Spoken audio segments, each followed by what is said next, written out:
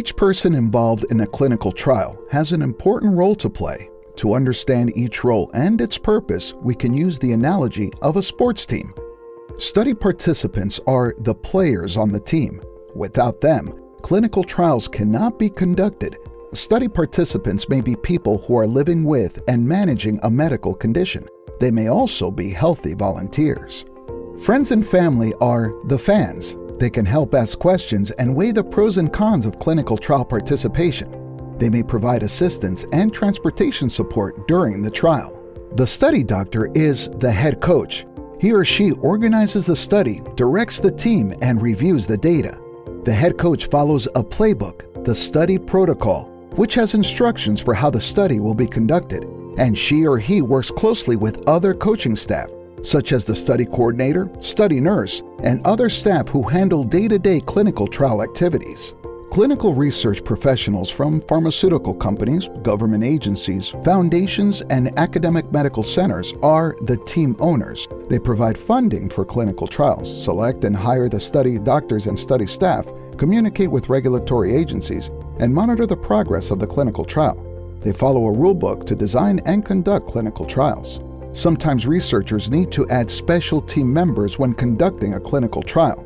These special members might include a patient navigator who helps study volunteers with their appointments and visits, or a health professional who visits the study volunteer's home to conduct an interview or perform a clinical trial procedure. Ethical review boards and regulatory agencies are the referees. They help protect study participants by confirming that researchers follow the rules and that clinical trials are conducted safely and ethically. Regulatory agencies such as the Food and Drug Administration in the United States and the European Medicines Agency in the European Union provide guidelines, conduct inspections, and review study data. These are the agencies that ultimately decide whether a new treatment is safe and effective for doctors to prescribe. It takes all members of the team working together to ensure that a clinical trial is conducted well and that the results can be analyzed and shared to advance science and patient care. What are some of the ways that clinical trials are changing during the COVID-19 pandemic? There's additional communication with participants, particularly about safety precautions in place to protect everyone involved. Many research teams are conducting trials partially or completely remotely to limit travel to clinical research centers.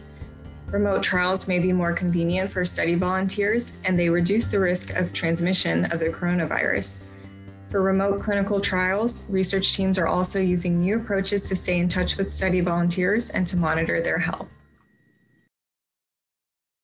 How are research teams communicating with and helping trial participants during the pandemic? Many teams are using video communications and telemedicine visits. They are reaching out through emails and text messages and communicating with participants through online portals. Smartphones and mobile apps are also being used for visit reminders and for sharing trial-specific information. What is the role of my regular doctor, and will she or he receive updates on my progress during the clinical trial? It's important to let your primary care doctor know if you're participating in a clinical trial. Your doctor can help make sure that medications or treatments you're taking are okay to take with the investigational treatment. Talk to the research team about the best way to share information about your progress in the clinical trial with your doctor. You may be asked if you'd like to share your results with your doctor, but this is completely up to you. Are there any resources to help me before and during my participation in a clinical trial? CISCRP and disease advocacy groups provide helpful information on their websites. Many clinical research sites also work with patient ambassadors, liaisons, and navigators. These people help provide community education, health screenings, and assistance to clinical trial participants and their families. You can ask the research team if they can connect you with a patient navigator or other useful resources.